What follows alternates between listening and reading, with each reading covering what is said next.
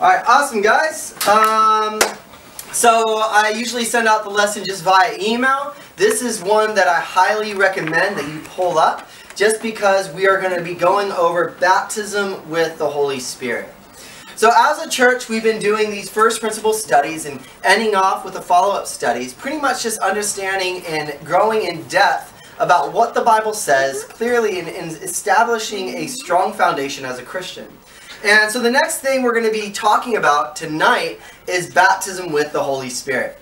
So this is a subject that is highly misunderstood in most of Christendom. On one hand, you have the charismatic movement that believe that every Christian has to experience Holy Spirit baptism and have miraculous gifts accompany it. So that would be something that you would understand as the Pentecostal movement. Everyone has to have the Holy Spirit baptism, and you should speak in tongues and do other things like that. So that's one hand. On the other hand, you have those who spiritualize water baptism and claim that it's Holy Spirit baptism and it's an inner experience that saves you.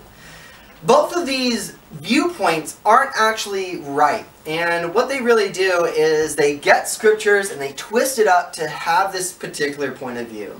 And so the purpose of this lesson, it is a teaching lesson. It is a lot in it. I'm going to do as best as I can to hit the concise point so that it really just highlights what we are to specifically learn about the Holy Spirit baptism. But it's just going to be setting the purpose of what was it, does it still exist today, and why or why not. So point number one is the purpose. What is the purpose of the Holy Spirit baptism? So as we read here in Luke 3:15 through 18, it says that people were waiting expectantly and were all wondering in their hearts if John might possibly be the Messiah. John answered them all, "I baptize with water, but the one who is more powerful than I will come, the straps of whose sandals I am not worthy to untie. He will baptize with the Holy Spirit and fire. His winnowing fork will be in his hand to clear his threshing floor, to gather the wheat into his barn, but he will burn up the chaff with unquenchable fire." We can stop there. Pretty much is talking about what it says here, John prophesying and talking about Jesus who's about to come. He's saying he's going to baptize with two things, one with the Holy Spirit and the other one with fire. The first thing we need to at least understand is the word baptism. In the Greek word, when it was written here, it means baptismo, which means to be fully immersed as opposed to being dwelled in by. So people will use baptism with the Holy Spirit as you're being indwelled by the Holy Spirit. That doesn't mean that. It means to be fully immersed by the Holy Spirit. So first of all, we see it's going to be promised. That it says that, hey, that there's going, that when Jesus comes, this is going to happen. It's going to happen with Jesus coming. He also talks about the baptism of fire, which is, most would understand this, is to referring to the judgment against the unbelieving Jews. This would be described as the destruction of Judaism in about 70 AD, where Jesus' ministry was mainly between 30 to 33, 32 AD. And so this was like 40 years later that the destruction of the temple was going to happen. So we see here in Malachi 4:1 that talks about this even before in the Old Testament, the destruction or the Jews were gonna face judgment. So Malachi 4:1, "Surely the day is coming, and it will burn like a furnace, or the arrogant and every evildoer will be stubble. And the day that is coming will set on fire, says the Lord Almighty. Not a root or branch will be left to them." So the baptism of the Spirit is referring to a blessing for a group, as we see here, that when Jesus comes, he's going to have the baptism of the Holy Spirit. So it's something that's promised. So point number two, what was the purpose of it? First, we're going to look at what the purpose was not, what others claim they think it is. So the purpose of the Holy Spirit was not the following. First of all, it was not to enable people to do miracles. Jesus' disciples were already doing these things. We see here in Matthew 10:1, "He called his 12 disciples to him and gave them the authority to drive out evil spirits and to heal every disease and sickness." This is before the Holy Spirit baptism has already come. Luke 10:17. The 72 disciples, those who they were, returned with joy and said, "Lord, even the demons submit to us in your name." So this is already prior to the Holy Spirit baptism. Okay, what it is not is to inspire people as prophets. When people ever say, well, I have the inspiration of the Word of God, I have the Holy Spirit speaking through me. Well, this was already happening. This is already happening all throughout the hundreds of years in the Old Testament. In Zechariah 7:12 it says, "They made their hearts as hard as flint and would not listen to the law or the words that the Lord Almighty has sent by His Spirit through the earlier prophets. So the Lord Almighty was very angry." So the Holy Spirit baptism wasn't something for everyone. It's already through specific prophets that God was already inspiring His word to come from. Number 3 is it was not to fill the people with the Spirit. John's baptism was filled with the, so it was not to fill people with the Holy Spirit. John the Baptist was already filled with the Holy Spirit since birth. So he didn't need the Holy Spirit baptism to do that. Since birth, he already had the Holy Spirit. We see here in Luke 1:15, it says, "For he," speaking about John, "will be great in the sight of the Lord. He is never to take wine or other fermented drinks, and he will be filled with the Holy Spirit even from birth." So we see here that if John already had it, and I know he was somebody quite specific, but it wasn't that purpose. It wasn't the purpose to fill people with the Holy Spirit. And even here, that the Christians are commanded to be filled with the Holy Spirit always. Meaning, it didn't just come from the Holy Spirit baptism. They're always commanded to be filled with the Holy Spirit. If you read here in Ephesians 5:18 through 19, mainly the beginning part, we'll just read. It says, "Do not be drunk on wine, which leads to debauchery. Instead, be filled with the Holy Spirit." That did not just come with the baptism, but it's something that we continuously have to do. The fourth thing that it is not the purpose of is to save someone. The Spirit indwells in a Christian after he's saved in Acts chapter 2:38. So we read here as we know these scriptures, but it says, "Peter replied, 'Repent and be baptized, every one of you, in the name of Jesus Christ for the forgiveness of your sins, and you receive the gift of the Holy Spirit.'" The Holy Spirit comes after your sins have already been forgiven in the waters of baptism. Galatians 4:6 talks about this as well. "Because you are my sons," meaning because you are saved, "God has sent the Spirit of His Son into our hearts, the Spirit that who calls out, Abba, Father." So looking at each one of these things, we see what it is not. It is not to enable miracles. It is not to inspire people to speak the words of God. It is not to be filled with the Holy Spirit. And it is not for salvation. So we see here at the end that actually the baptism of the Holy Spirit is never commanded in the Bible. It's not something that is specifically said that you need to receive this. The only baptism that is ever commanded is in the Great Commission, Matthew 28:18 through 20. So only one that is ever commanded. So the purpose of the Holy Spirit baptism was to mark the beginning of the kingdom of God, the church. So when the Spirit came, the apostles would receive special powers connected with witnessing to the whole world. And we see here that this was prophesied, or this was talked about by Jesus before he left to heaven in Acts chapter 1:4 through 8. So it says here, "On one occasion, while he was still eating, he gave them this command, 'Do not leave Jerusalem, but wait for the gift my Father has promised, which you have heard me speak about. For John baptized with water, but in a few days you will be baptized with the Holy Spirit.'" This is Jesus even prophesying or talking about it's surely to come. Then they gathered around him and asked him, "Lord, are you at this time going to restore the kingdom of Israel?" He said to them, "It is not for you to know the times or dates the Lord has set on his own authority, but you will receive power from when the Spirit comes on you, and you will be my witnesses in Jerusalem and all Judea and Samaria and to the ends of the earth." So even Jesus, and we've read this before if you've been around as we've been doing these lessons, the Kingdom of God study, that Jesus is saying, hey, it's going to come soon, the baptism of the Holy Spirit, but this is to usher in the kingdom of God. This is something that was prophesied all the way in 750 with Isaiah. So Acts chapter 2 describes this baptism as pouring out of the Spirit. And it's a good thing to know these wordings, the pouring out of the Spirit and baptized with. So you see here in Acts chapter 2, 17 through 18, later on when it's already happened, it says in a prophecy quoted by Joel, it says, "In the last days, God says, I will pour out my Spirit on all people. Your sons and daughters will prophesy, your young men will see visions, your old men will dream dreams. Even on my servants, both men and women, I'll pour out my Spirit in those days, and they will prophesy. So this occurred, and it marked the gathering of the Jews into Christ's kingdom in Acts chapter 2. The only other mention of the Spirit baptism is in Acts Acts chapter 2, and only in Acts chapter 11. And this was referring to the Gentiles now entering the kingdom of God. God has already promised, he says, hey, this is for everyone, right? He said, Jerusalem, Judea, and all the ends of the earth. They didn't really understand that. In the beginning, they only really evangelized to Jews. And God gets to this point, it's like, guys, you got to usher in the Gentiles as well. So Acts chapter 11, this is the purpose of it, is now he's starting to usher the Gentiles into the kingdom of God, into his church. So we read here in 15 through 16.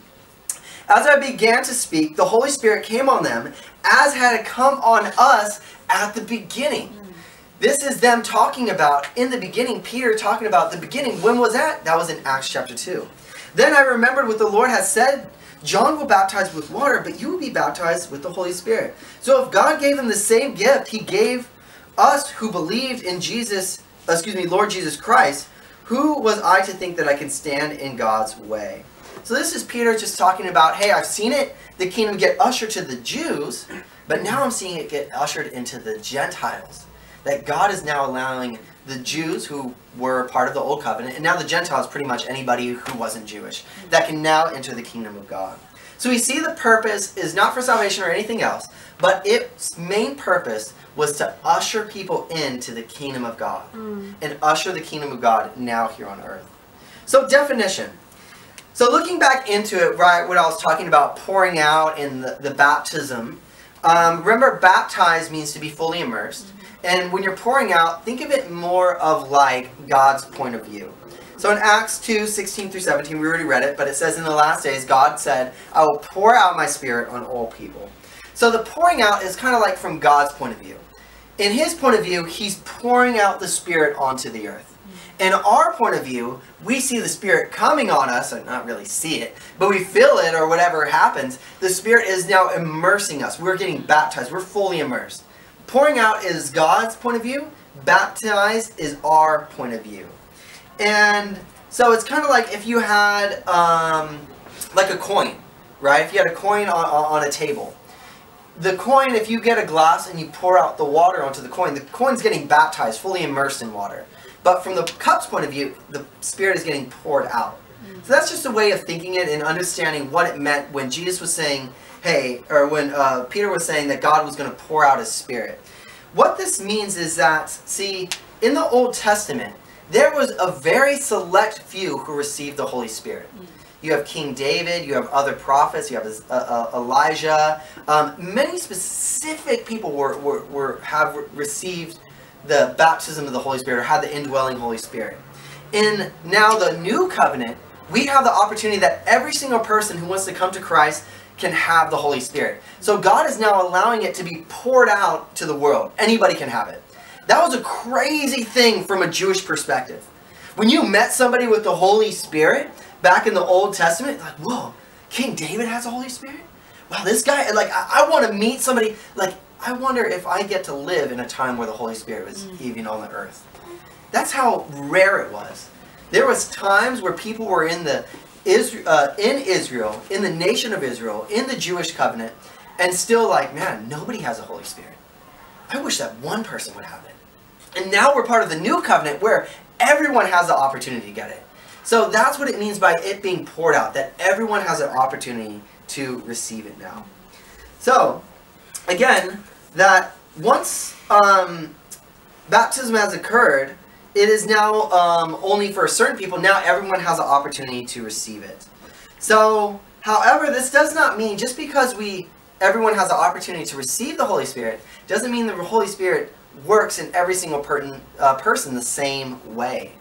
So, some people, have the opportunity to, in the apostles, when they have the Holy Spirit, they have the opportunity to pass on the gifts, but that's not something that we can do anymore. Even actually, when the when the Holy Spirit gave gifts to people, they weren't all the same gifts, actually. We read here in 1 Corinthians 12, 28 through 30. Sorry, I'm skipping over a bit because we're going to address that in a later lesson. But if you look at number 3, still in the purpose, it says, those that had the gifts weren't all the same thing. In 1 Corinthians 12, 28 through 30, it says, "And God has placed in the church, first of all, apostles, second prophets, third teachers, then miracles. Then gifts of healings, of helping, of guidance, and different kinds of tongues. Are all apostles? Are all prophets? Are all teachers? Do all work miracles? Do all have the gifts of healing? Do all speak in tongues? Do all interpret?" He's asking these questions as, of course not. Not everyone's a prophet. Not everyone's an apostle. In the same way, not everyone's going to have these gifts, even during that time. So that really combats even the charismatic movement today, where they believe, hey, everyone has to receive the gift of the baptism of the Holy Spirit, and have the gifts accompanying with it. Actually, here it's saying not everyone's going to receive those things. Not everyone's going to be able to do miracles. And we're going to understand the gifts of the Holy Spirit later on in my lesson on Sunday. And so we're going to hold that off for a moment of why we don't see people doing healing or speaking in tongues biblically anymore. So the need of the miraculous gifts ceased when the New Testament was completely written in written form. So in John chapter 20, verse 30 through 31, we at least get to understand the purpose of us having the Holy Scriptures today. It says, "Jesus performed many other signs in the presence of his disciples, which are not recorded in this book. But these are written so that you may believe that Jesus is the Messiah and the Son of God, and that by believing you may have life in his name." So this is just clearly stating, back then, how would you know if someone was from God, or were they just speaking random things and creating some own religion? Well, the Jews had a very strenuous and very strict kind of a set of regiments that you had to make before they would believe, are you from God or not? One of them is that you had to do miracles. If you were going to claim to be a prophet, you had to be accompanied with miracles. And the main point of that is that so that people would believe you. People can say, oh, you're doing a miracle? Okay, so now I can understand that you're from God. Now it's saying we don't need that anymore. We don't need to believe in any other random person. Why? Because now we have the Scriptures to believe in Christ. So the Holy Spirit baptism then was the coming of the Holy Spirit into the world in an overwhelming measure. Again, anybody can have it, not just a select few. See, in the same way, though, we can kind of reflect with, though that the Holy Spirit was being poured out on the earth, doesn't mean everyone automatically received it. Kind of think of it this way. Just because Jesus died for everyone so that they have an opportunity to get their lives right with God, doesn't mean that automatically saved every single person. Now they have the opportunity to have a right relation with God. In the same way, God has poured out the Holy Spirit. Doesn't mean automatically everyone receives it. It means now he's giving people an opportunity to do so. So we read here in Hebrews 5:9, it says, "And once being made perfect, become the source of eternal salvation for those who obey him." Meaning that the Holy Spirit was given to those that were obeying him. Actually, even more so, it talks about this as the indwelling Holy Spirit in Acts chapter 2, verse 38 and Acts 5:32. Mainly in verse 32, if you read the Acts 5:32 one, I think this one really is cool about who receives the gifts of the Holy Spirit. It says, "We are witnesses of those things, and so is the Holy Spirit, who God has given to those who obey him." So the Holy Spirit isn't just given to everybody, it's given to those who are obeying him, who are living as his disciples. So point number 4, you can see that the case of Cornelius, Acts chapter 10, we're going to read from Acts 10:1 to 11:18. Now I know this is going to bore everyone, so what I'm going to get you guys to do is we're going to take turns reading 5 scriptures each so everyone follows along, okay? Start off to my left. I want you to read 5 scriptures, and then right when they're done, the next person kind of jumps up. Tim, you don't have to read, that's okay. If you want to, you can. But we'll go 5 each, and that should get to everyone and can come back to me. Is that cool? Easy. So verse 1, Tegan's going to read that. Okay. It says, "At Caesarea there was a man named Cornelius, a centurion in what was known as the Italian regiment. He and all his family were devout and God-fearing.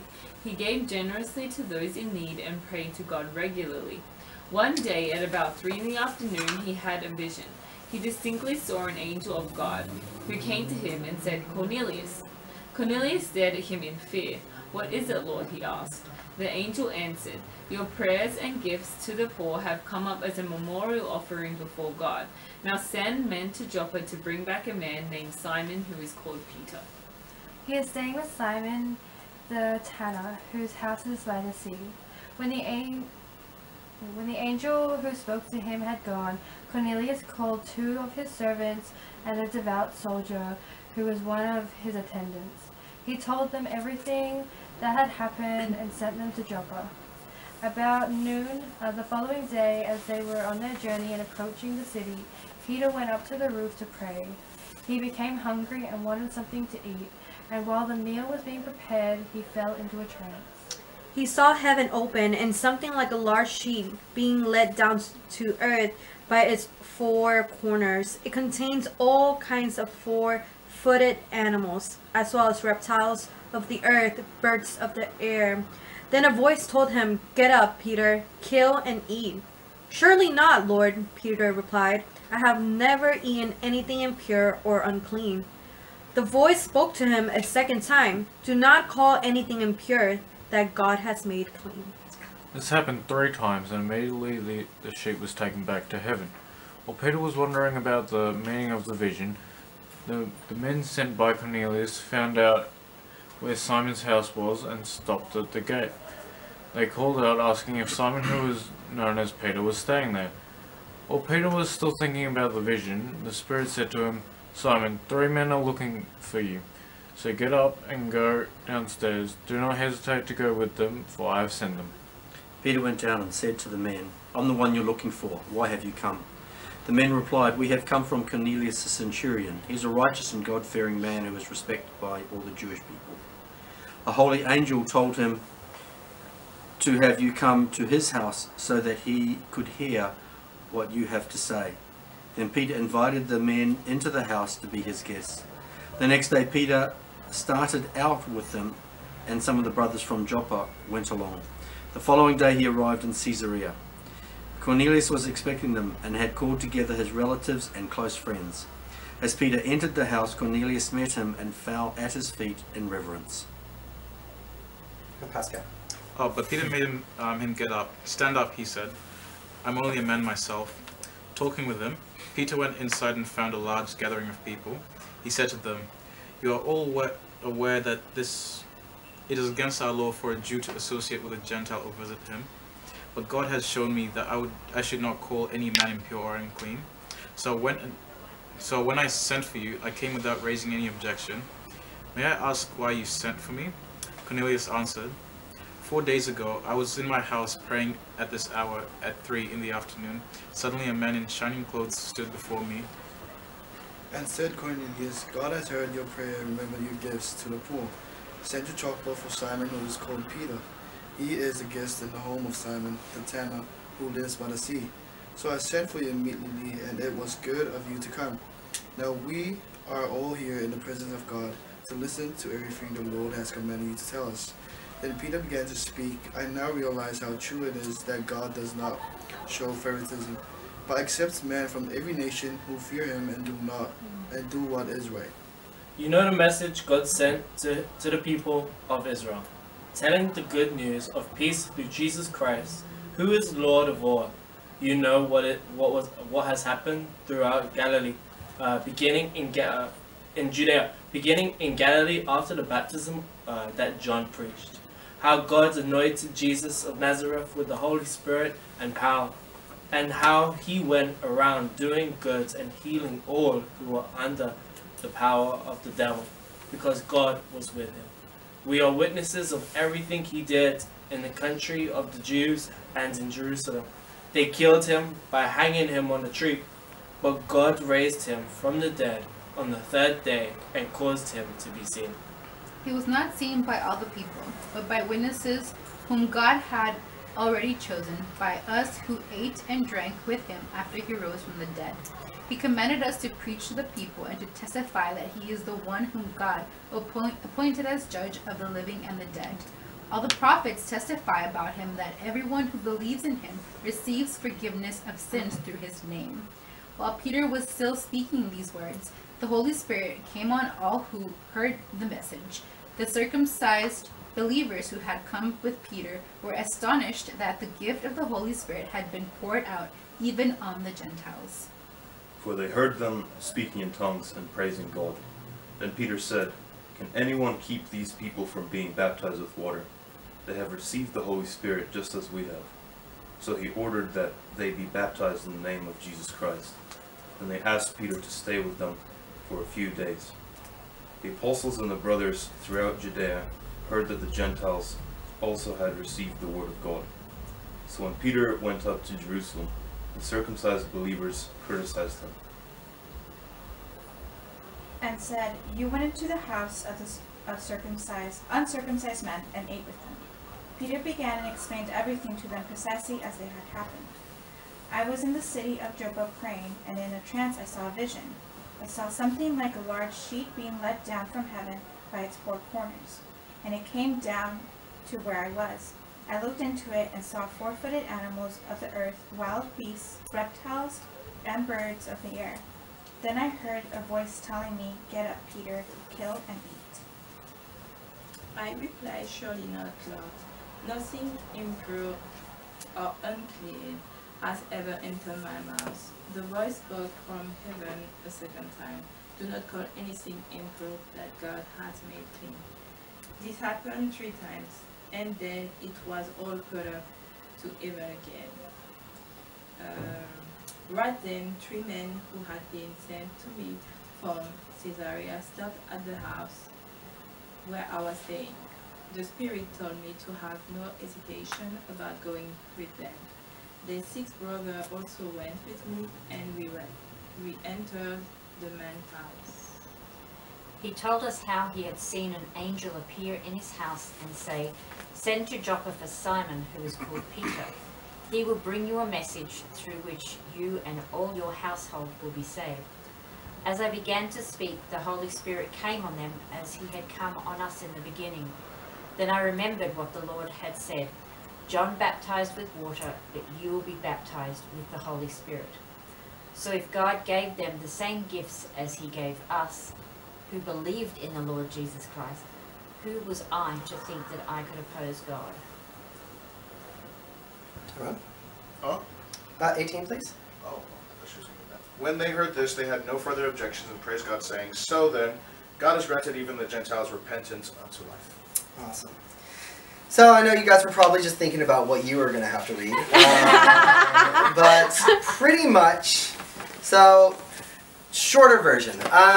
Peter gets a vision from God, and he's saying, hey, all these animals are now clean to eat. Which is kind of him foreshadowing and saying, hey, the Gentiles are not unclean anymore. They can enter the kingdom of God. So the Jews, they always had all these animals they can't eat. They can't have the one with the hooves and everything. But now he's saying it's all clean. Don't say things that are unclean that God has now made clean. And he's made clean the Gentiles to enter the kingdom of God. But you see here, even when Peter gets told by the centurion that, hey, come enter my house, they still had these rules of Judaism that they were following. They're like, hey, I can't enter that house. But because I saw this vision, I came to enter this house. He was still leaving. Peter, that was leading the church, was still living in this kind of like legalism, Judaism still. And so it's funny. Peter gets this vision saying, hey, you need to come to Cornelius' house. He shows up to the house. He's like, hey, why'd you guys bring me here? And Cornelius says, hey, we got a vision as well. Why did you come? So it's like both of them don't know what the heck's going on. Peter then like, oh, okay, I understand now. God's giving me the vision that even the Gentiles can now enter the kingdom of God. So remember that Peter, just like in Acts chapter 2, was told that he was going to be the one given the keys to the kingdom. Mm-hmm. He still has it. God is still using Peter to usher people into the kingdom. So he goes there and he's kind of preaching the same lesson. Starts talking about Jesus. And then they start to receive the baptism or the pouring out of the Holy Spirit. And you see here, it says that they're all astonished. The believing Jews that were there, they're like, whoa, God's even pouring the Holy Spirit, something so, holy, like even on the Gentiles. They hear him speaking in tongues. Now, speaking in tongues is not what modern Christianity will say it means. People will say, I grew up in a Pentecostal church where it means utterances. That's not what it means. It means actually speaking in other known languages. Meaning I randomly, one moment, start speaking German, Timoteo speaking Tongan, random stuff. And so it wasn't that they started going, no, homie's not having a seizure. He's having miracles from God. And so that's what they got to see. They're like, wow, okay, these guys are even getting it. So we see here the reason of it is that the Jews were not accepting the Gentiles to enter the kingdom of God yet. And so God was doing this extra little purpose to say, hey guys, you need to start issuing the Gentiles into the kingdom of God. And we see here that even after Peter did this, we already read these things, but it says here that Peter had to go and explain himself. The assembly of other Christians say, hey man, why are you entering Gentiles' houses? He's like, guys, you don't understand. God is now allowing Gentiles to enter the kingdom of God. I've seen it. Remember when we went through the Holy Spirit baptism? Now, he probably didn't say back in Acts 2, but he meant like, hey, a couple years ago. But he's like, do you guys remember that? That's the same thing that happened to the Gentiles. What can stop me from allowing them into the kingdom of God? So what was the result of his explanation? The Jews, they were satisfied. They're like, actually, that makes sense. Cornelius was baptized into Christ. Doing miracles did not make him a Christian before water baptism. Just because Cornelius and the other people were speaking in tongues did not mean that they were Christians yet. You know, we even read in Acts chapter 22:16. It says that the only thing that actually saves us and washes away our sin is not miracles, but it is getting baptized in the name of Jesus Christ. So Acts 22 verse 16 says this. And now what are you waiting for? Talking about Paul and his conversion.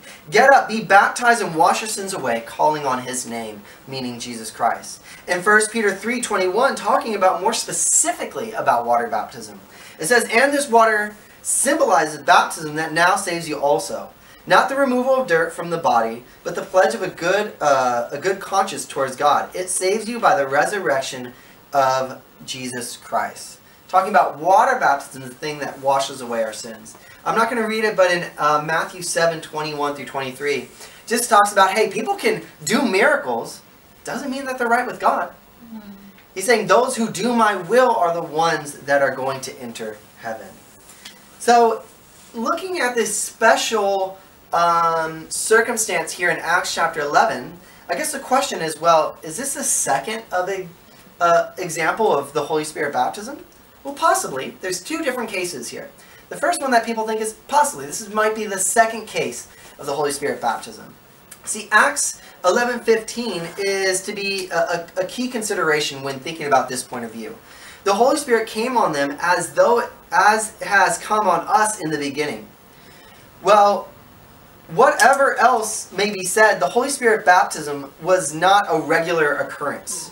It reminded Peter of the beginning, meaning back in Acts chapter 2. This was years apart. And so when this started to happen, this was, I believe it was like 5 to 7 years after Acts chapter 2. He's saying, in the beginning, it didn't remind them of any other of conversions. They baptized 3,000. They got to 5,000 by Acts chapter 4. He says, no, it doesn't remind me of anything other than like it was in the beginning.